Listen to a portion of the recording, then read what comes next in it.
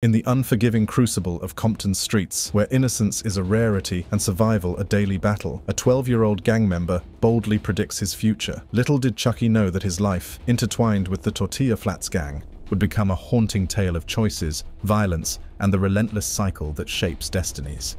As the sun dipped below the horizon, innocence clashed with survival, weaving a gripping narrative of loyalty, violence, and an unyielding bond with the Tortilla Flats gang. This is the story of a 12-year-old whose destiny was etched into the graffiti-covered walls of Compton's concrete jungle. The beginning of the prophecy, 1993. In the tumultuous abyss of 1993, an ominous prophecy began to take shape, casting its dark shadow over Southern California's heartless concrete jungle. It was a year when innocence was mercilessly crushed underfoot by the harsh, unforgiving realities of survival. A year that would mercilessly warp the fates of two young souls, Chucky and Midget. As the fiery sun descended beneath the bleak horizon, plunging Compton, a neighborhood fraught with turmoil and peril, into an abyss of darkness, the young Chucky and Midget were on the brink of a journey that defied the darkest imaginings of most 12-year-olds. Their tales, though still in their nascent stages, were already marred by the cruel and irrevocable marks of a sinister destiny. Amidst the eerie shadows of palm trees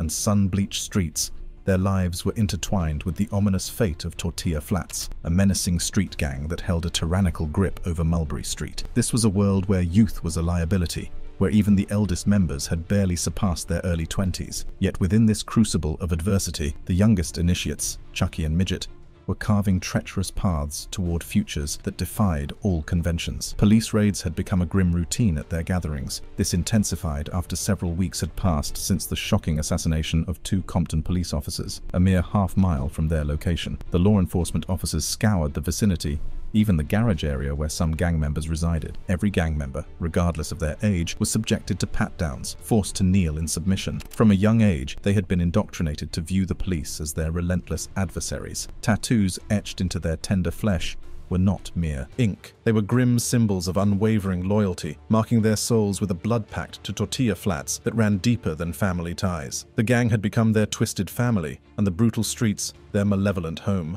Within the confines of their graffiti-smeared clubhouse, a place that dared outsiders to enter, Chucky and Midget sought refuge. It was both a sanctuary, a symbol of audacious defiance, and a sinister gathering ground where they would kick it, as they ominously put it. From its desolate rooftop, they would peer out at the sprawling, sun-bleached expanse of Compton, oblivious to the sinister trajectories their lives were already tracing. As the youngest acolytes, Chucky and Midget had seamlessly assimilated into this unholy family, a family where innocence had been cruelly abandoned and the brutal ordeals of existence were ruthlessly inscribed onto their very beings. In a world where survival was tantamount to choosing one's allegiances, they had willingly embraced the malevolence of Tortilla Flats, a choice that would inexorably mold their destinies, for better or for unimaginably worse. But unbeknownst to them, the seeds of a dreadful prophecy had already been sown deep within their souls. The year 1993 heralded the inception of a chilling narrative that would bear the unyielding underbelly of Compton's streets, the relentless tango with fate that ensnared a 12-year-old gang member named Chucky, and the parallel odyssey of another young soul, Midget, whose destiny was tragically intertwined with Chucky's in a grotesque dance of malevolence. Midget, at his tender age, bore a name that belied not only his stature but also the tempestuous courage that raged within his heart. His allegiance to Tortilla Flats was unwavering, evident in the macabre tattoos that adorned his skin, akin to battle scars of a damned soul.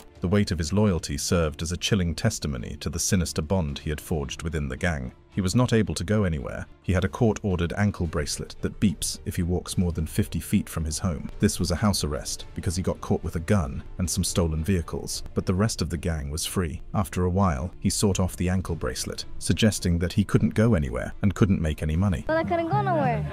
Couldn't make no money doing nothing. It was boring. His 13-year-old brother, Little Woody, and 14-year-old brother, Lalo, were all in the gang, and all of them had been shot at least once. Their mother was frustrated by her sons. She wished they wouldn't be involved in this, fearing they would either die or end up in prison for the rest of their lives. I wish they wouldn't be involved in this. They're gonna die or they're gonna end up in prison for the rest of their lives. And it's just like they're out of control. It's just like there's nothing I can do or say that'll make them do what they're supposed to do. It felt as though they were spiraling out of control. Every day, like clockwork, the relentless presence of the police prowled past Midget's residence. The law enforcement officers were intimately familiar with the gang's roster, identifying its members not by given names, but by their chilling nicknames. The clubhouse, a haven for Chucky, Midget, and their sinister brethren, was a graffiti-slathered shrine to their defiance and tenacity. It was not merely a location, it was an abomination that encapsulated their existence, a bastion of malevolent camaraderie amidst the maelstrom of Compton's heartless streets. Chucky and Midget were entrusted with spray cans, granting them a ghastly glimpse into a life that defiled the sanctity of childhood innocence. As they wielded those cans, they were not merely crafting graffiti, they were etching their own chilling sagas into the very walls of their damnation. Little did they fathom that these cursed markings would become their legacy, forever etching the trajectory of their malevolent destinies.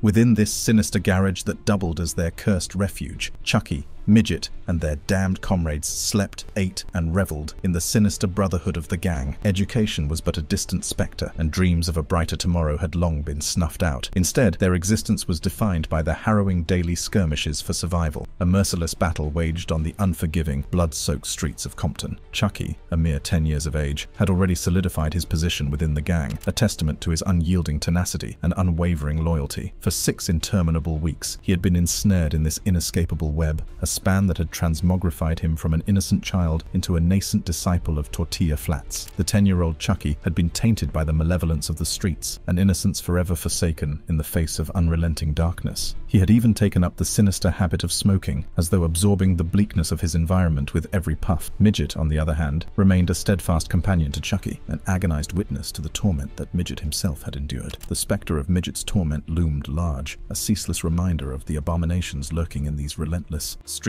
Nevertheless, he stood resolute, determined to navigate a world that seemed inconceivably beyond his tender years. In this unyielding abyss, where loyalty was etched in the vilest of inks, vengeance fueled their motives, and innocence tiptoed perilously on the precipice of cruel reality, Chucky and Midget stood as perpetual acolytes in a macabre school of life that offered no guarantees. Their stories were inexorably woven into the graffiti-encrusted tapestry of Compton's cursed avenues, a tapestry that bore witness to the shattered hopes, grotesque dreams, and harrowing tragedies of a community ensnared by the unrelenting waltz of malevolent destiny. "So, I suppose we've graduated from the school of the damned," Midget declared, his chilling words reverberating through the dimly lit garage. Indeed, it's a school where Chucky and Midget remain perpetual students, and at the tender ages of 10 and 12, when their peers frolic on bicycles and revel in sport, one can only wonder how Chucky and Midget found themselves enrolled in this accursed academy of malevolence. The grotesque juxtaposition of their lives against the backdrop of innocent childhood was stark and utterly disconcerting. While their peers reveled in the simplicity of youth, Chucky and Midget were entrenched in a world of malevolence, unwavering loyalty, and a twisted moral code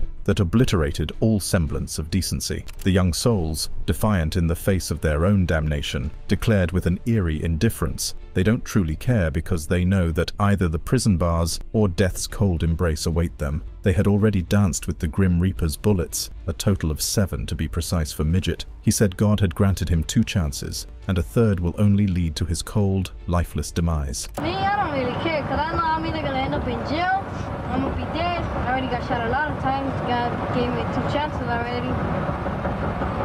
Third time, I'm going to die already. The prophecy that began its inexorable crawl in the year 1993 had set its unholy course, and the lives of these 2 young souls, Chucky and Midget, were irrevocably shackled to its malevolent decree. Little did they fathom that the years ahead would be riddled with anguish, torment, and a gruesome destiny that would etch an indelible scar on the malevolent streets of Compton. Chucky's origin. Chucky's early life was a sanctuary of love and warmth, where the embrace of his parents formed the cornerstone of his existence. For 7 years, they provided a stable haven, a cocoon of safety that nurtured his youthful spirit. However, the darkness crept in with their separation, and what followed was a chilling descent into the abyss for young Chucky. The ominous shadows began to gather during Chucky's time at a Southgate school, where the world should have been filled with the joy of forming friendships and the precious gift of education. isolation. Behind closed doors, school administrators whispered of behavioral disturbances that cast an eerie foreshadowing of the turbulent path he would soon tread. Accusations of violence against another child sent chilling ripples through the school, early omens of the challenges that lay ahead. And then,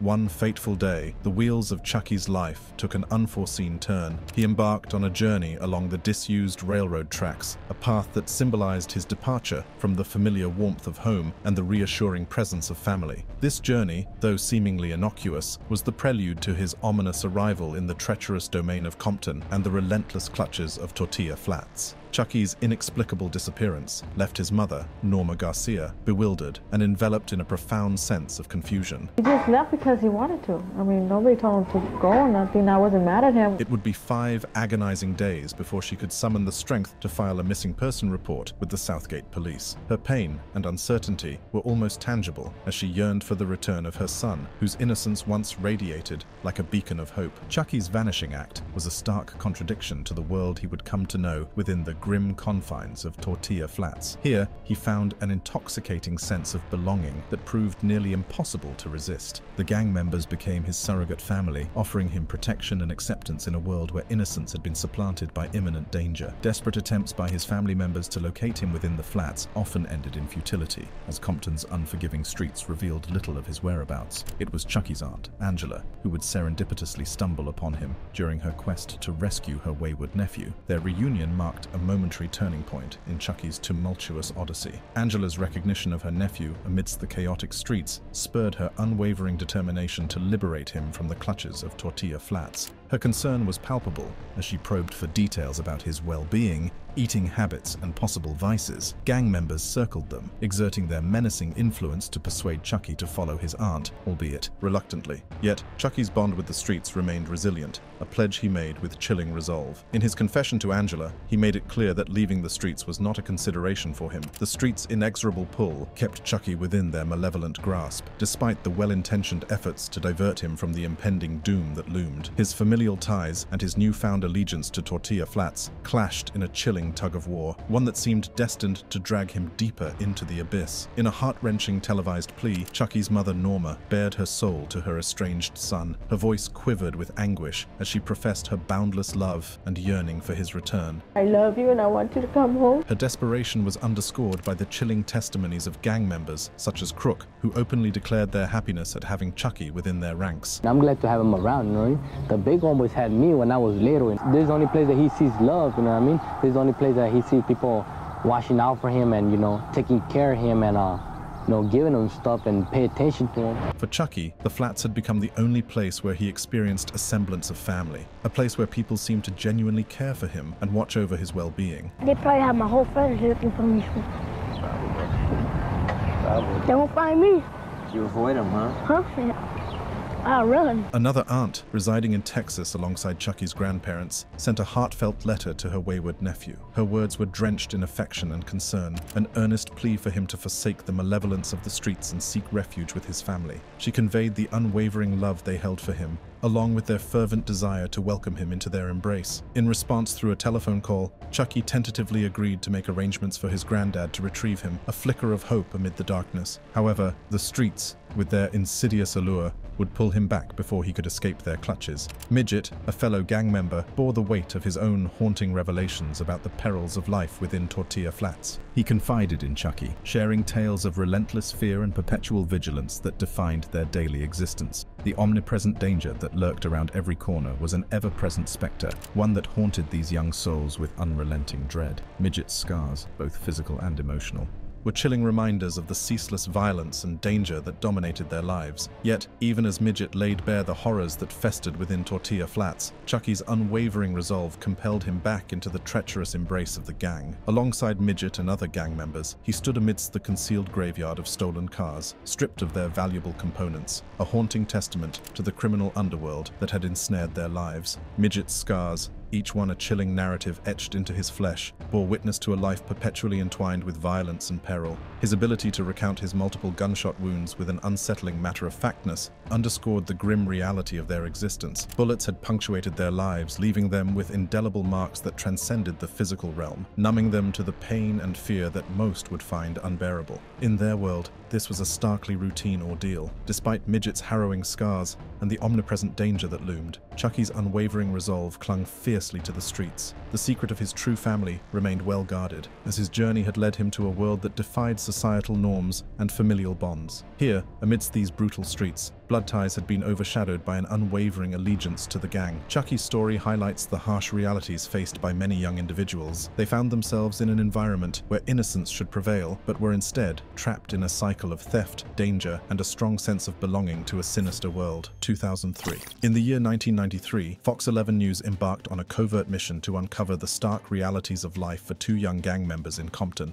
A decade later, the lingering question that haunted the collective consciousness was the fate that had befallen these individuals. The unsettling truth was that these boys had once painted a grim tableau of their future, one ominously veering toward an existence behind prison bars or meeting a violent demise on the merciless streets. As we fast forward to 2003, we find that the lives of Chucky, Midget, and their entanglement with the Tortilla Flats gang had indeed manifested as self-fulfilling prophecies. Compton, the backdrop against which this chilling narrative unfolds, is a place where firearms have tragically become as commonplace as the daily sunrise. In the unforgiving shadows of this city, the Tortilla Flats gang had established a menacing stronghold. The streets bore witness to an unsettling frequency of violence, with the gang etching its name in the annals of bloodshed. Midget, whose birth name is Danny Verduzco, had not only embraced, but embodied the gang's ruthless lifestyle. His body served as a canvas upon which the symbols of the Tortilla Flats were permanently etched, a testament to his unwavering loyalty. His intentions were glaringly evident: to extract revenge upon his adversaries. Go kill my enemies, the one that shot me.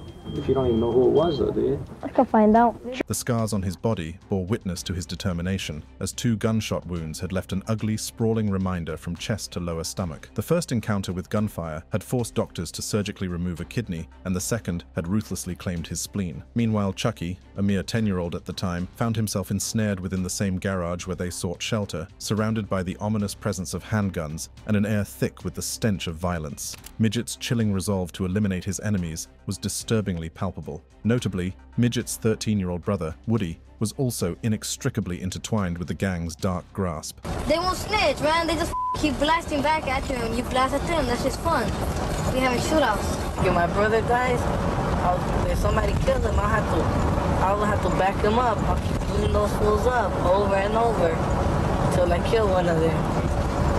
That's how it is. Most alarmingly, they had welcomed into their fold the newest recruit, a 10-year-old known as Little Chucky. Midget's life took him through the grim corridors of juvenile detention centers and the California Youth Authority for the better part of the subsequent 6 years. The absence of a father figure and his mother's struggle to rein in her sons painted a bleak picture. She lamented her powerlessness to steer them away from a path that seemed inexorably bound for either an untimely demise or a lifetime of incarceration. At the tender age of 14, Midget's path had irrevocably veered into the realm of self-destruction, an ominous trajectory catalogued within court records. As the weight of his choices bore down upon him, he found himself prescribed psychotropic medication, a desperate attempt to tether his rapidly fraying existence. However, a faint glimmer of hope seemed to pierce through the darkness during his tenure at CYA's Nellis School in Whittier. Here, he embarked on a journey of redemption, enrolling in an anti-gang program that led him down an unexpected path. Against all odds, he earned his high school diploma, a beacon of aspiration amidst a sea of despair. It was as if he sought someone,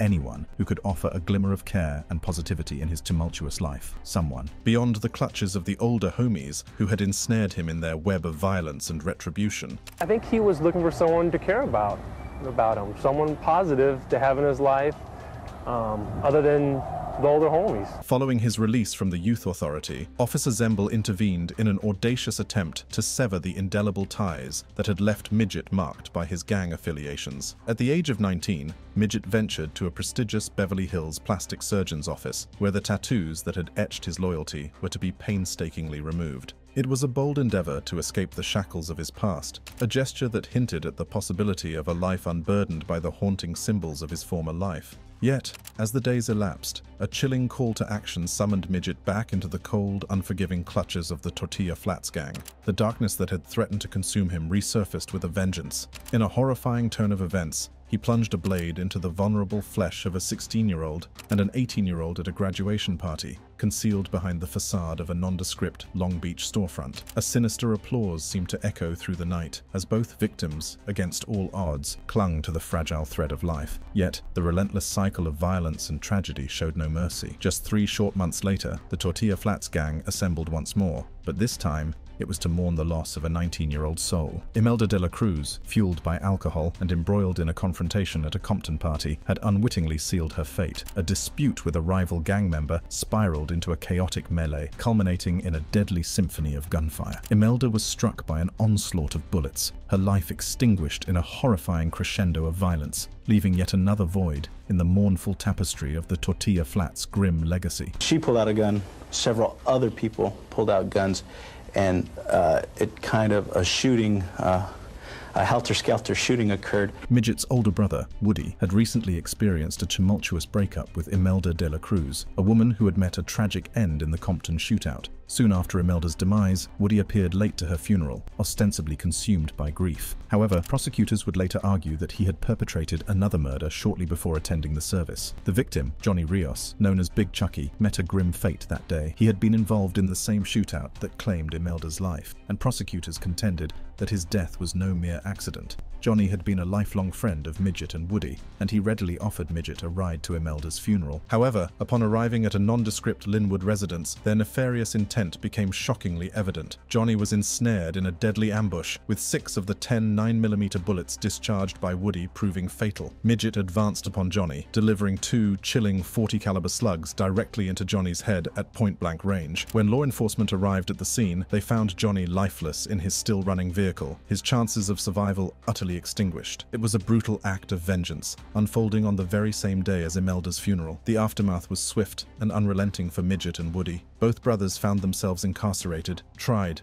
convicted of first-degree murder, and subsequently sentenced to life imprisonment without the faintest glimmer of parole on the horizon. Their transformation from impressionable youth to ruthless killers was undeniable. Midget, during his time behind bars, became increasingly associated with the Mexican mafia. He functioned as a messenger, distributed illicit substances, and even assumed the role of a mafia enforcer, ruthlessly targeting individuals that the mafia sought to eliminate. In a chilling turn of events, in January of the previous year, Midget received an additional 10-year sentence for stabbings he had committed in Long Beach a harrowing 2.5 years earlier. His actions demonstrated a blatant disregard for authority and an unsettling propensity for violence. Enraged with his court-appointed defense attorney, Midget resorted to an audacious act of defiance. Concealed beneath his eyelid, he harbored a razor, a weapon born of desperation, symbolizing his complete indifference to the repercussions. Before a judge and jury, he initiated a shocking act of violence by slashing his 64-year-old lawyer across the face. It was a visceral display of utter disregard for the legal system, an unequivocal testament to the darkness that had enveloped his soul. As the final sentencing report was compiled for Midget, it left no room for ambiguity or redemption. Its stark conclusion resounded clearly. Midget should never, under any circumstances, be allowed to reintegrate into free society. The chilling epithet of very cold-blooded followed him as he embarked upon a life sentence, incarcerated within the unforgiving confines of a maximum security prison located in Corcoran. A mere 23 years old,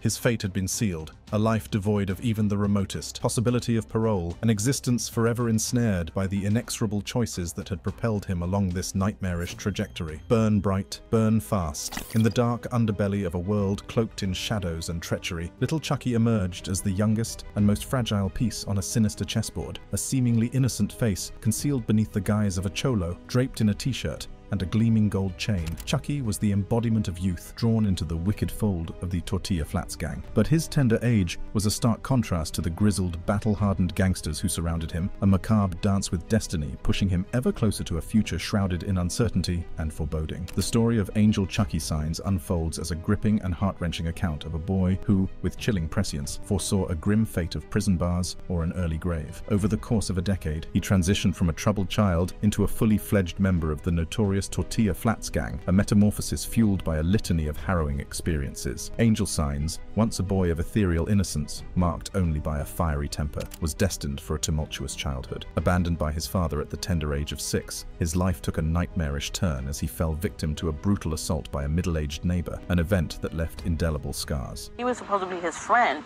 He would give him toys and stuff like that, and all of a sudden, look what he did to him. You know what I mean? And you raped him, actually. He did.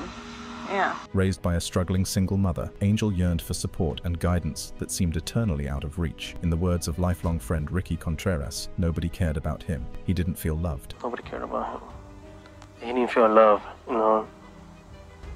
That's one thing he always would talk about. Angel's mother, too, remembers the cruel betrayal by a man who should have been a protector, a betrayal that cast a long shadow over her son's life. Angel Signs, now the enigmatic Chucky, found himself in Compton, a breeding ground for the gang lifestyle he would soon embrace. The Tortilla Flats gang, infamous for its criminal exploits, became his new family. Within their ranks, a figure named Rafael Gamboa, aka Crook, took the young Chucky under his wing, initiating him into the perilous world of street life. Crook, reflecting on their bond, grimly stated, "That's all street love. That's all I got to give him. I don't got nothing else to give him." In return, Chucky absorbed the ruthless realities of the streets, mastering criminal activities ranging from battery and robbery to burglary and car theft. Chucky's life soon spiraled into a relentless cycle of incarceration. Juvenile hall and California Youth Authority jails became his second home. By the age of 19, he was saddled with fatherhood, a girlfriend, unemployment, and an ever-weakening desire to tread a legitimate path. While living with his mother provided a semblance of stability, the streets continued to exert an irresistible pull.